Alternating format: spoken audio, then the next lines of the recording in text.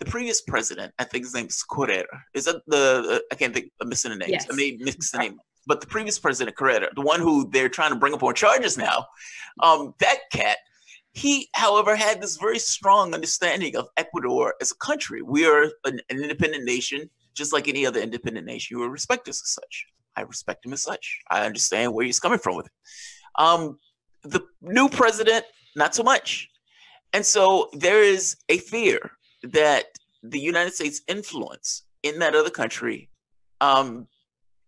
has been resumed with the new president and with the deal signed, or you can say the military agreement that they signed.